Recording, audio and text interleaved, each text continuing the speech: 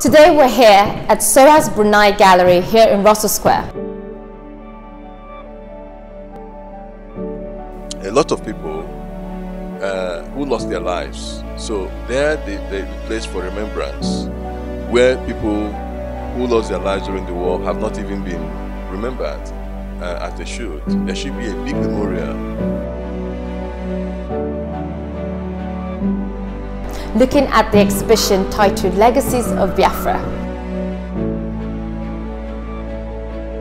See, nothing is growing, no leaf, no grass is growing, everywhere is barren. To show that this money belongs to everybody in the country, but particular people are taking it.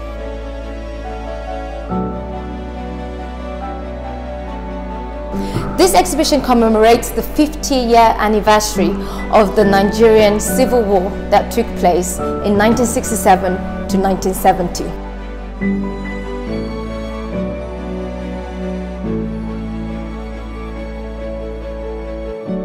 But still, there will be problems because even the rising sun on the Biafran map is floating away from Biafra.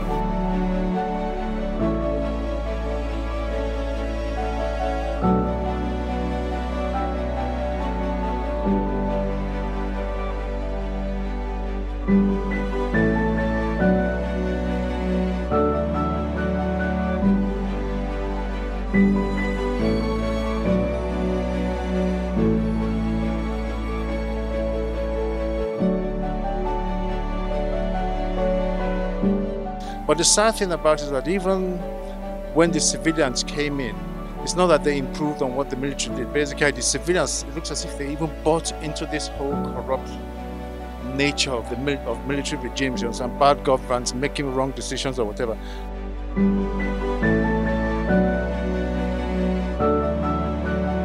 So I would like to invite you all to please come down to Brunei Gallery in Russell Square to see the Legacies of Biafra exhibition running until the 24th of March.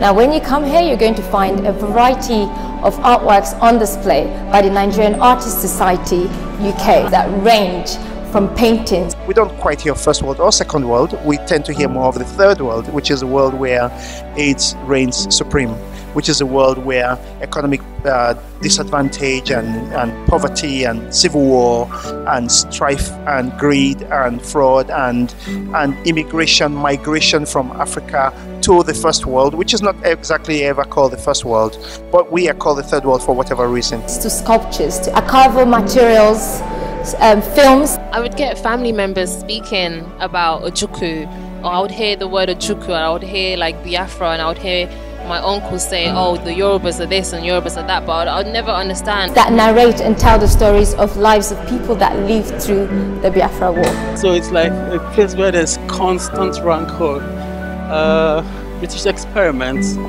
that still keeps yielding heartache. And I hope you enjoy it. Thank you.